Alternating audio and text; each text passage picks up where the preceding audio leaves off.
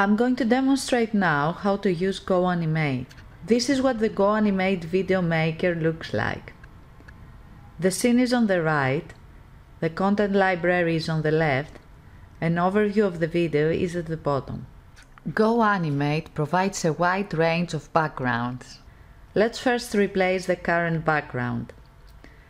Click the Background tab and drag over a new one. The current background is automatically replaced. To add a character, click on the Character tab and drag one over like this. It's also really easy to add extra objects to the scene, called props. Click on the Props tab and then click on Others. Find the prop that you like and drag it over. Move the prop backward and adjust its position and size using the controls. It is time to make our character perform an action. To add an action, click on the character. In the Actions tab, we can pick an action from the many available. Type in walk and click on the action. You can see a movement is automatically added.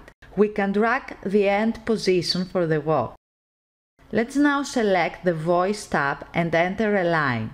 We will use text-to-speech, but you can also import your own audio file or even record yourself using the microphone.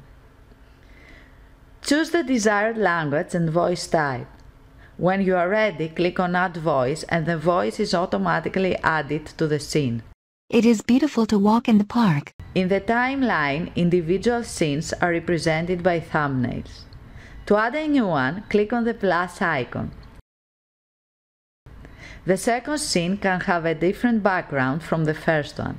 Click on the preview button on the top right to see your video. It is beautiful to walk in the park. When we are happy with our video, press save.